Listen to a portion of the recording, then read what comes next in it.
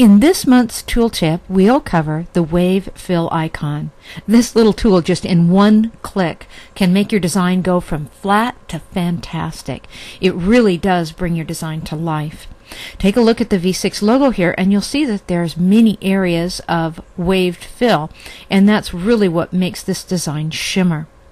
If we take a look at the design without the waves, you can see how the flowers appear flat. To activate wave fill, just select the areas of fill and come down and select the wave fill icon.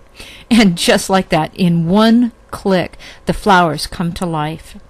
You can even apply wave fill to other types of fill areas.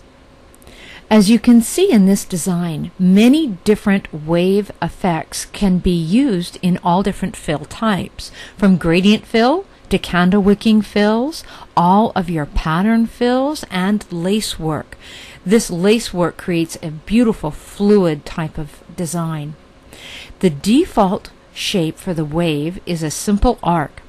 That can be changed by right-clicking to create more nodes or moving control points to reshape your wave.